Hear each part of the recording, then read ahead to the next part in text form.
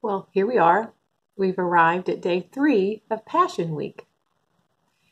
And day 3 is also a very special celebration on God's calendar. It's called Passover. And there's a really good reason why this Old Testament story of something amazing God did overlaps the New Testament story of another amazing thing that God did for us. So without speaking too long about it, because you can find so many good teachings out there about Passover and the purpose for God asking his people to remember what happened to his children so many, many years ago. And so let's revisit that just for a moment. The children of Israel were living in Egypt. Egypt was bondage. Very most obviously bondage. They were slaves.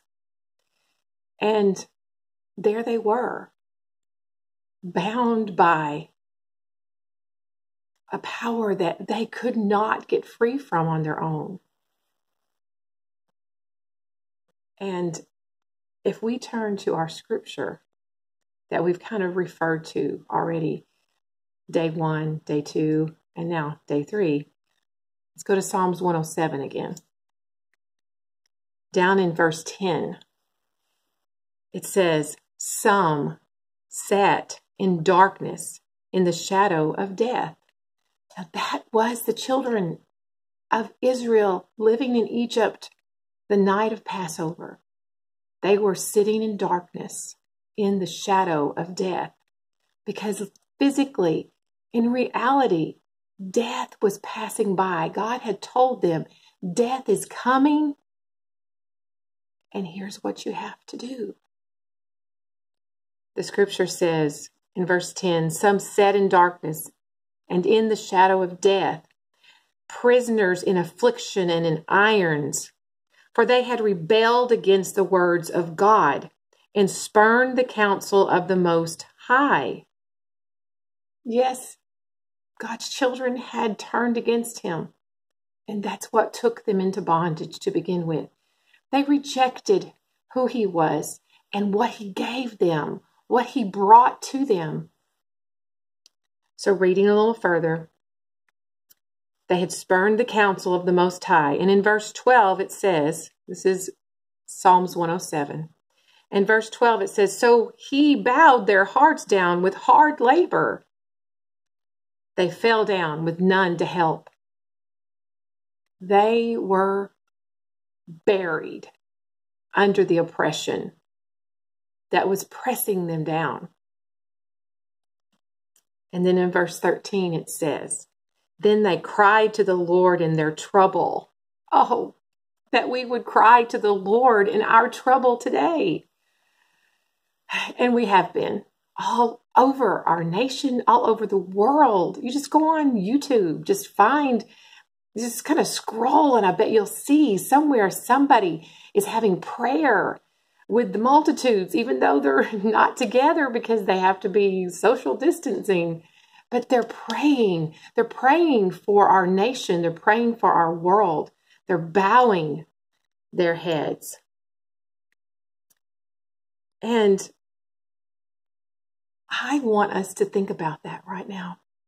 The children of Israel, they humbled themselves. They were obedient to what God told them to do. They put the blood of the perfect spotless lamb on the doorpost of their homes. And they went to bed resting easy, trusting that God said he would pass over their house and they would be protected. And so, here we are. We're at Passover and we're worried. What does God tell us? In verse 13, "Then they cried to the Lord in their trouble.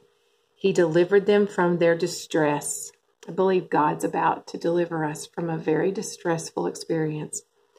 But more than that, I believe God has already delivered us from every burden, every heartache, every oppression that could ever come against us, because he sent his son, Jesus Christ, over 2,000 years ago.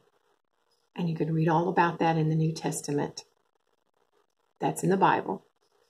That Jesus came and he was that perfect, spotless lamb. And he died on a cross, and his blood can be applied to our lives, and death will pass over us. Now, what does that mean? Because we all have family members that have died. Of course, death did not pass over, but yes, death does pass over, because we have been made with eternity in our hearts. And there is that spark of eternity that will live on longer and farther than we could imagine beyond this fleshly life. And there is a decision to make this Passover night. Will you trust the instructions of God? And will you receive the blood of his spotless lamb? And would you apply it to your life?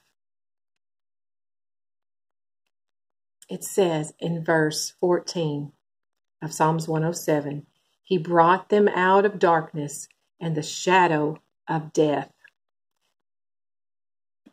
I just find this scripture so compelling, because that's what Jesus does for us every day. We just have to trust. We just have to know in our hearts. And if for some reason fear is gripping your heart, there's no reason to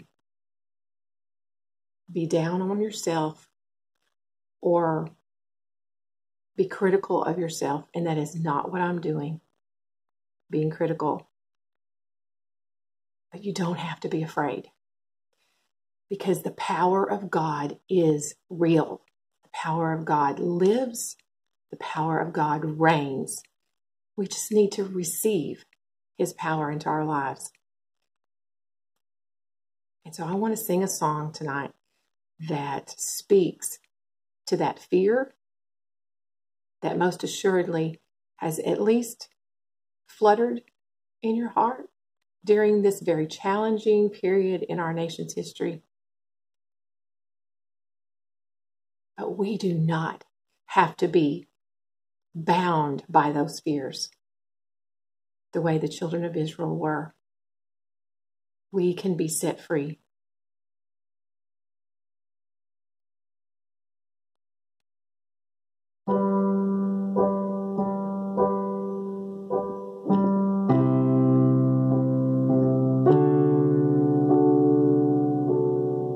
You unravel me with a melody. You surround me with a song of deliverance from my enemies, till all my fears are gone. I'm no longer slave to fear.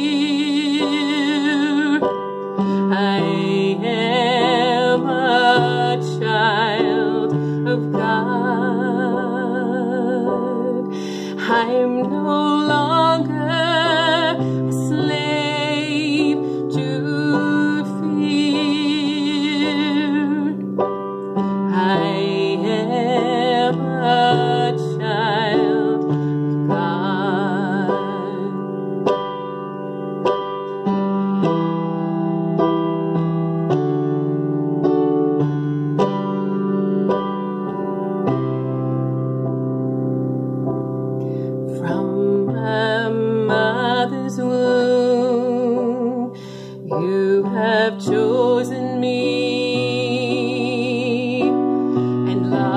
love has called my name. I've been born again into your family.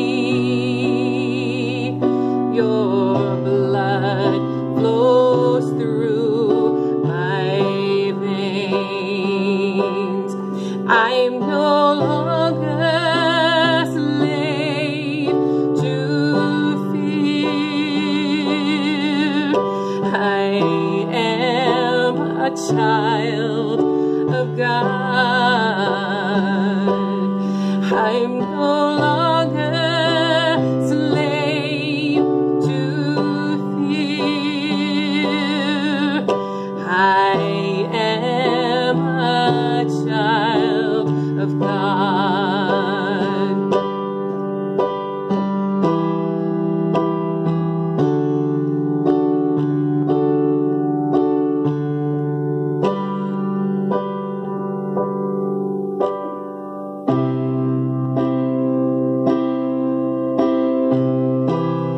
I am surrounded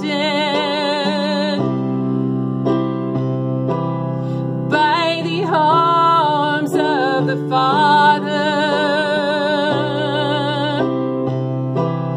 I am surrounded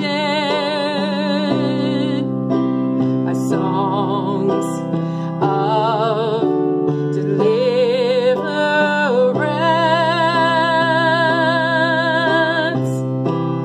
We've been liberated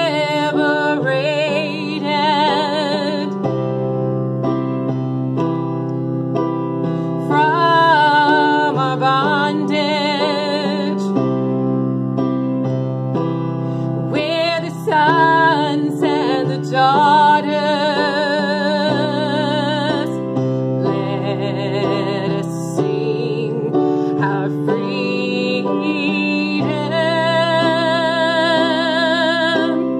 Oh, oh, oh,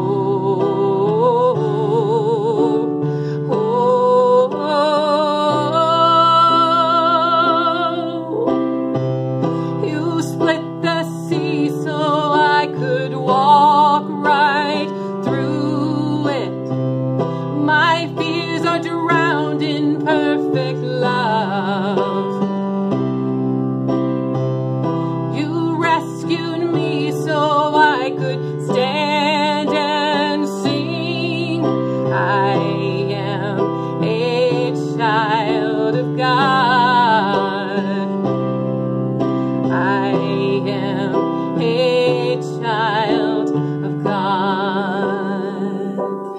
I'm no longer a slave to fear.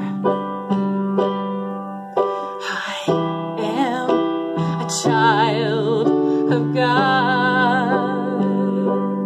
I'm no longer a slave to fear. I am a child of God. You unravel me with a melody. You surround me with a song of deliverance from my enemies, till all my fears are gone. Thank you, Father, for your love and your protection on this Passover night. Help us know you. Help us look to you. Help us trust you. And help us obey you. Thank you so much. In Jesus' name. And if you want to hear this song in its original form, the title is No Longer Slaves. And you can look that one up on YouTube.